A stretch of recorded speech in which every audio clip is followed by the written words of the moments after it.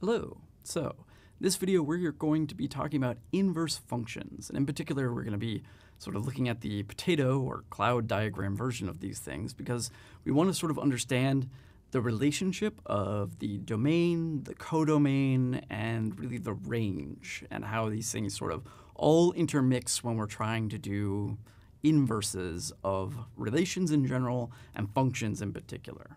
Okay? So, as a start, inverse functions. So if we have some function, right, from let's say the natural numbers to the natural numbers, right, if you remember your F declaration notation here, right, this is the domain and this is the codomain, not the range. The range is within the codomain. So we have some cloud here, it goes to some other cloud here, and the whole point of F is that it takes some value inside your domain and sort of maps it to be some other value in the codomain, right? This is a very general version of what is a function. Now, this is sort of unidirectional, right? I'm going deliberately from the domain to the codomain. These things could be wildly different things, right? Here they're both natural numbers, but we could have like colors and cars or real numbers and integers or all kinds of stuff, right? So it sort of is important that we're going from one to the other specifically, which begs the question, what happens when we try to go backward, right? Like what happens if we start at the output and try to go to the input? Now, this might seem like just a stupid question, like, you know, why would we care? Why not just have another function that sort of does the one to the other and not worry about how it's related to the original function? But it turns out this is actually a really natural thing to worry about. For example, if your original function f is, say, the valet parking, right? Like you bring your car in and you get a ticket that represents your car, right? That's the f part. The domain is sort of the car that you're giving the person to park, and the range bit, the output, the y, is the ticket that you get. Well, you probably would want to be able to give your ticket back, right? Giving the y into the sort of machine, the valet, and get your car back, not some random other car, right? So sort of reversing this process is actually sort of a very important thing to be able to do correctly. Likewise, encryption, right? If you're going to buy something with a credit card, you put in your number and your browser or whatever, the gas pump or the machine at the store. These things encrypt your card and send the data, and it would be sort of really important that when it gets to the other side, it decrypts it back to your card and not some other random card. I mean, that might sound good from a like, yeah, someone else will pay for my stuff until someone else does that and you end up paying for their stuff, right? Like, we want this system to work and sort of be this thing to be sort of undoable, and that's what that inverse part is doing, okay? All right, so recall, we know that f is a function if every input has one output, right? So that's right, you put in a thing and you get a certain thing back. Well, the inverse may not be a function always, right? There are plenty of times where we have some function, but if we try to sort of undo that function, it doesn't sort of work cleanly, right? If we have, for example, x squared, and we put in both 2 and -2, we get 4, but if we try to put in 4, we get 2 or -2 back, right? Like these things are sort of problematic. They don't go back as cleanly all the time. Now, if it does work, right, if this is a function when we invert it, the inverse is an actual function, then we say that it is an inverse function. I know, we're not that clever with naming. But we also denote it with this particular symbol, this f to the -1. Again, to be clear, that -1 happens before the parentheses. So you'd see something like f to the -1 of x or something like that. And we usually actually refer to this as f inverse. So if we saw like f to the -1 of x, we would say f inverse of x. That's how we would actually say it, you know, as a human. Okay? So back to our example here. If we were actually able to undo these things, which again we sort of would hope would work if we're doing valet parking or encryption, so these things are examples where the inverse is a function, we call that thing f inverse, right, after that -1, and it is indeed a function, right, because it sort of has to be in order for this system to actually work. You want to get your car back, or, you know, nobody else to spend your money. Okay, so in order for a function to have an actual inverse function, which to be clear is what we mean when we say have an inverse. So the assumption is if we say f has an inverse, what we mean is it has an inverse function, because it will always have an inverse relation. So unless we're sort of very explicit about relation, we mean function. So if we want f to actually have an inverse function, then that means that each input not only has one output, but that output has to have only the one input, meaning that it has to be unique. That relationship has to be unique. It has to be sort of 1 to 1 in both directions.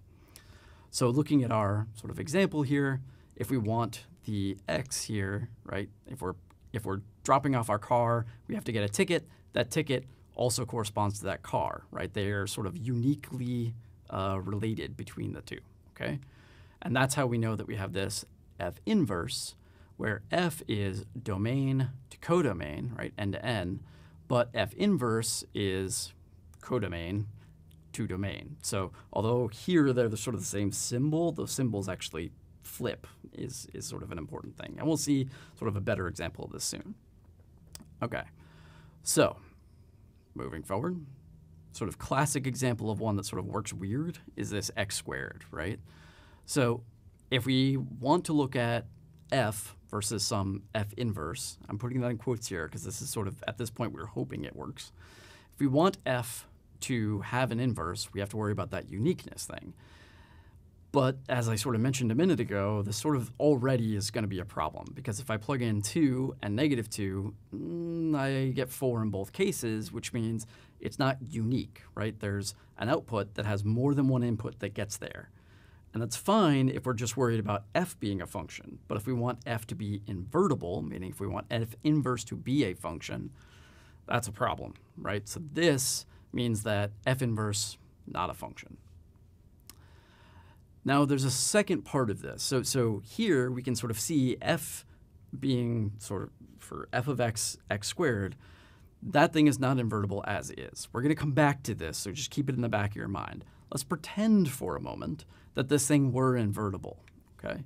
So let's say we're looking at f of x squared, f of x being x squared, and we want to invert this. How do we figure out what that actual rule is, right? Because we have the declaration. We know that we have r to r, and f inverse is going to flip those, still r to r.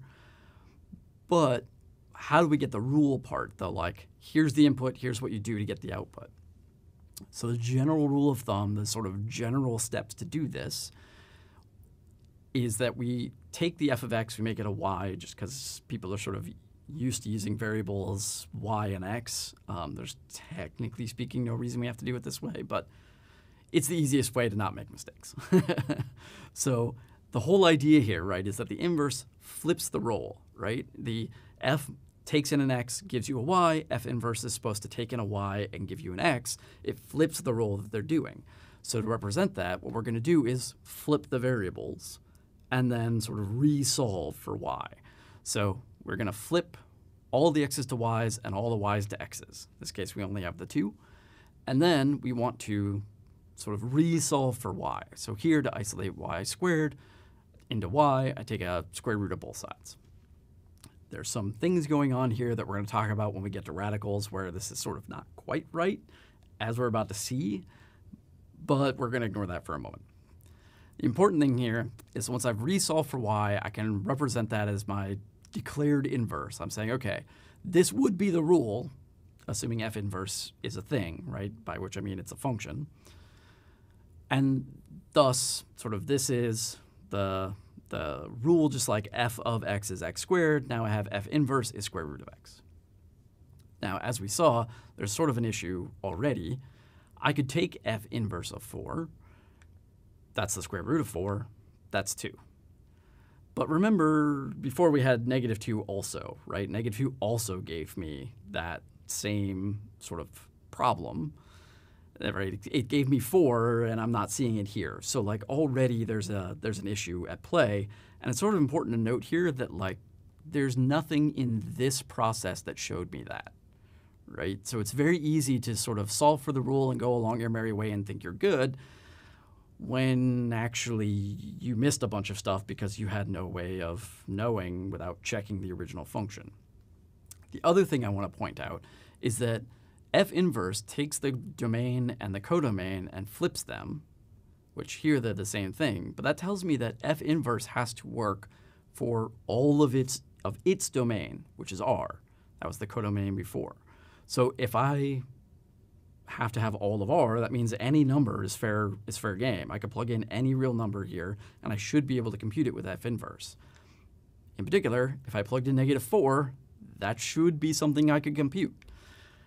But -4, that's the square root of -4. No idea what that is, right? I mean, like, there is a thing that we can do for that. Again, we're going to cover that later for people shouting at their video right now. I know, it is a math thing, but for all intents and purposes, it is not a real number, and that's what we're supposed to get out, right? So it sort of failed in two ways here. One, I have a problem where I only got as output 2 and not -2, and I can only have one output if f inverse is going to be a function. So like I can't just be like, oh, well, let's include both. Like that's not an option. And the other problem is that I now have inputs like -4 that don't have any outputs. So I'm not getting all the outputs I need, and I have inputs that don't have outputs. All kinds of problems going on here. So how do we fix this, right? Or can we fix this? So this gets to the sort of heart of one of the major pieces to inverse functions. All this build up to say that there's sort of an underlying thing that goes on with inverting relations to make them inverse functions that is often glossed over. And to see that, let's return back to our spiffy cloud diagram here. So we need that every point that we're starting with, right? Every x point has a unique sort of version in the y point. And we need that because every point in the codomain of f has to have some input that reaches it, right? This was the problem we had with the -4, is if I am allowing all of R over here, that when I sort of flip the roles, right, when I'm taking stuff from the codomain over here and trying to go back to the domain over here, I'm going to end up with stuff that doesn't have an actual thing, right? So what we need is that the codomain is the range. This is where we need those two things to be the same when sort of by definition they aren't usually the same, okay? The other thing is we don't really have control over that first part that we were talking about with the like 2 and -2 both going to 4. There's nothing we can do about the fact that 2 and -2 give you the same thing when you square them. We can't like redefine -2 squared to be something else. So there's something going on with the domain here that's a problem, right? So on the one hand, we need the codomain and the range to be the same. At least that's something we have some control over. We could sort of redo the codomain in some sense. But there's a more sort of underlying issue with the domain because there are perfectly valid domain values that we can't deal with and still have the inverse be a function, okay? So again, quick recap, because I know this is sort of a lot of stuff to keep in your head at once. The two problems, range and codomain have to be the same. That one we can usually get away with by just saying, okay, make them the same, because the codomain is something that we can sort of mess with. It's not a unique thing when we talked about codomains. But that domain issue is that's the real kicker, right? Is that we have stuff where we don't have unique sort of values because we have more than one thing in the domain going to the same thing in the range. All right, so how do we deal with that? Well, we wanted to have the domain and the range be the same. Just to be clear, this is the onto or surjective property.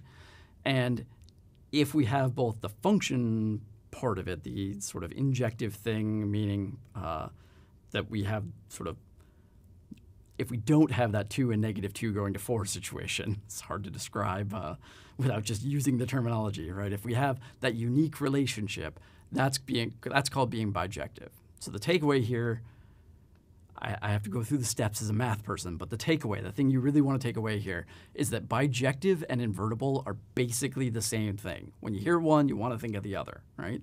So if you hear that a function is invertible, you want to think, it's bijective. If you hear a thing is bijective, you want to think, it's invertible. These are, in some sense, synonymous words.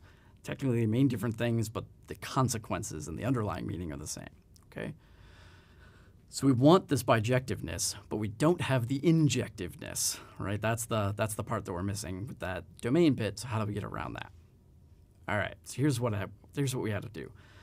The answer is we have to sort of in order to get this bijection, we need to restrict the domain. So what we mean by that is even though f, like f of x is x squared, this thing can apply to positives, negatives, 0, whatever, we can't use all of the things it works on if we want the inverse to be a function, because we need that bijectiveness. So what we do is we carve out a piece of the domain and we say, okay, even though it works on the whole domain, I'm only going to allow it to work on this sub-piece. And in fact, the sub-piece we're going to pick in this case is r+. We're only going to look at, say, positive real numbers. So if we do that, right, then that means that our function now has a domain of r+. And the consequence for that is that our inverse then, if we can get an inverse, suddenly now has a codomain of r+, because remember those things switch spots. So r+ to r becomes r to r+, okay? And this is a subtle but important distinction, is that by restricting to r+, it has the consequence of restricting the range.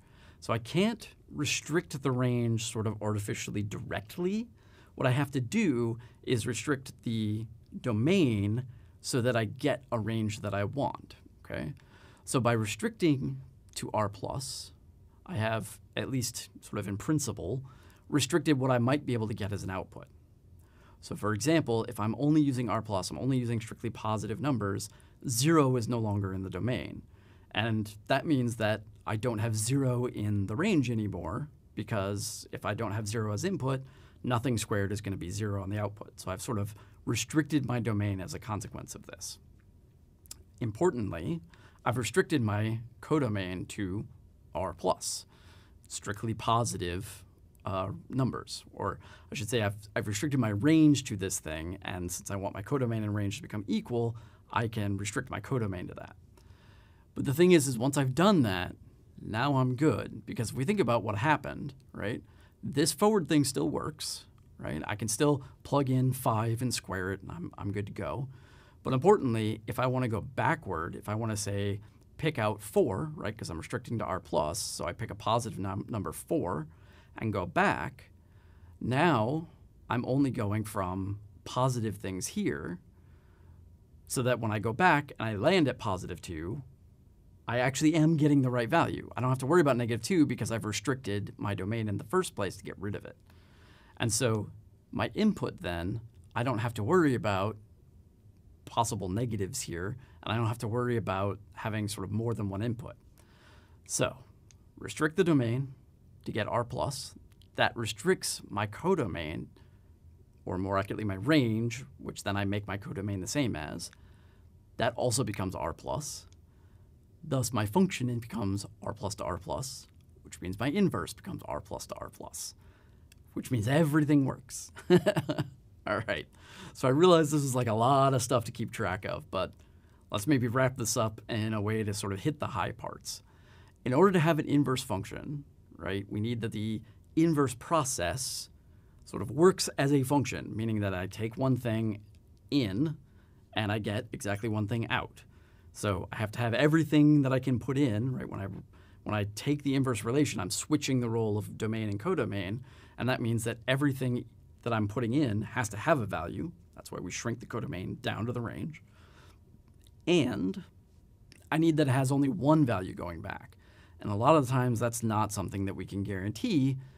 So the way we get around that is we restrict the actual original domain of the original function in such a way that going back only hits those pieces that now are allowed, okay? So succinctly put, flip the domain and codomain for our relation, right, in order to get a function.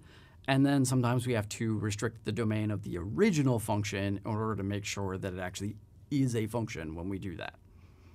And just like we flip the domain and codomain, we flip the x and the y and resolve in order to get the appropriate rule. Okay? So that is that.